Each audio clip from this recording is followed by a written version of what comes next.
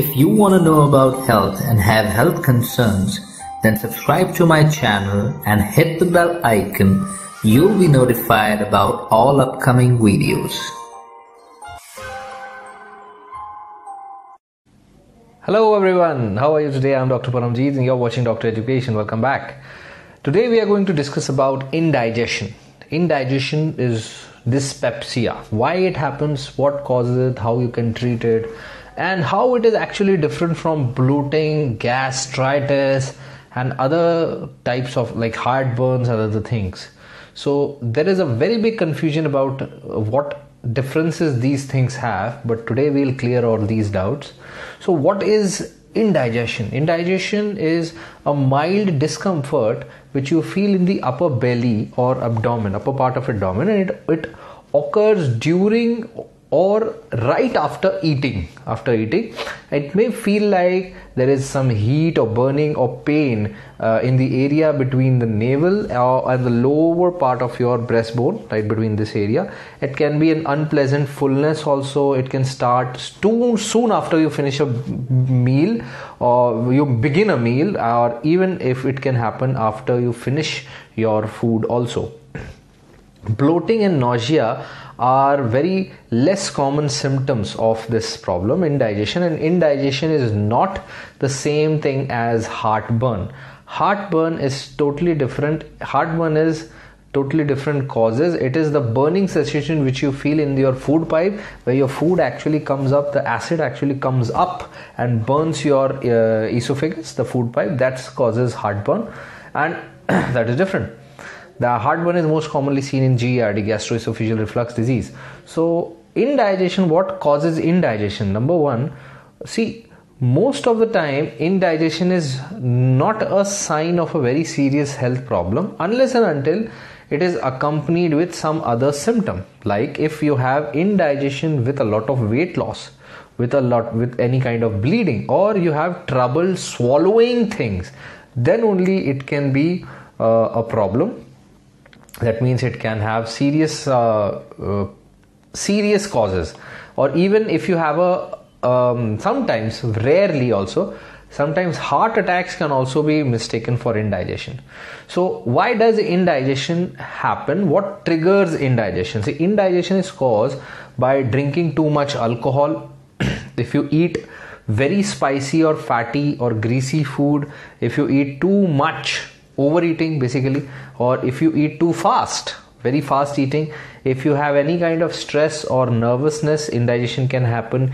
Eating very high fiber foods and in a lot of quantity can cause indigestion sometimes. Remember, that's a side effect of high fiber diet. Smoking tobacco can lead to indigestion, and drinking too many caffeinated beverages, tea, coffee, colas, etc., can cause indigestion. Other reasons of indigestions can be gallstones. If you have gallstones, if you have gastritis, actually gastritis is a different thing as compared to indigestion. Gastritis means that your stomach lining has become inflamed or swollen because of irritation, right? That gastritis can lead to indigestion, but these are two different things. So gastritis can lead to indigestion, but indigestion does not lead to gastritis. And then swelling of the pancreas, pancreatitis, can lead to indigestion. Stomach ulcers, which is an ulcer on the stomach lining or intestinal lining, or these intestinal ulcers can also lead to indigestion, as well as use of medicines such as antibiotics, aspirin, and over-the-counter painkillers, right, NSAIDs. These can also lead to indigestion. So overall, indigestion is just a feeling of discomfort in the upper abdomen, right? And it can lead to a lot of, it may feel like burning pain, etc., like I said in the initial part. So what can you do? How can you actually take care of indigestion? Here are some home remedies which are very, very effective if you use it very, on time. Right. So the first and most biggest point here is changing the way you eat actually helps you. Changing the way how you can change. Number one is allow enough time for your meals. Take the time you have to actually to eat. Don't eat in a rush. Don't eat very fast. Chew your food. Second point is to chew the food properly, carefully and completely. Properly, carefully, completely chew your food nicely. Avoid any talking or arguments during meals, because obviously talking is not a problem, but in arguments you will not have any concentration on your food, and you might end up eating fast or eating poorly. You might not chew your food. Then avoid any excitement or any exercise right after meal. Right after meal you should not exercise if you have indigestion. For that matter, doing your normal routine work is not a problem, okay, but exercising right after meal is not recommended for this particular problem if you have this problem.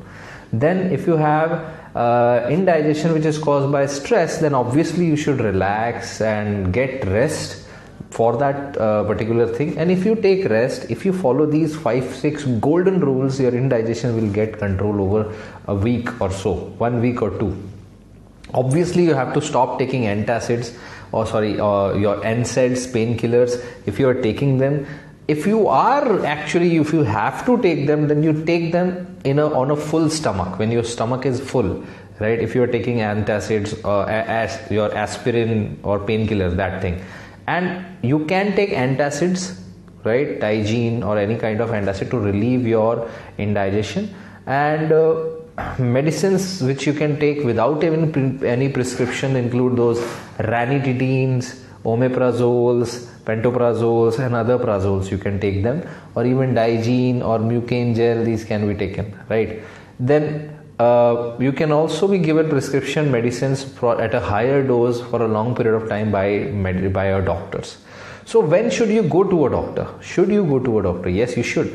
If you have indigestion symptoms which change very noticeably and very frequently, then symptoms, if you have more than a few days, lasting for more than a few days, with or without unexpected weight loss, if you have unexpected weight loss, if you have sudden and severe abdominal pain, if you have any trouble swallowing, if you have yellow color of your skin and eyes, basically jaundice, right? Then if you have any kind of blood in your vomit or in your stools, then you have to go and get checked for liver problems, heart problems, and esophageal cancers, etc., etc. So that's very important. How things are checked: ultrasound is done, basic ultrasound, blood tests are done, and sometimes an upper GI endoscopy is done to check your esophagus.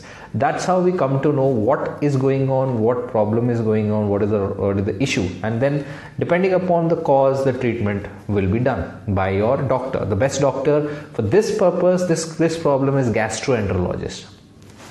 So that's all about indigestion, dyspepsia, or that uncomfortable fullness which happens after eating.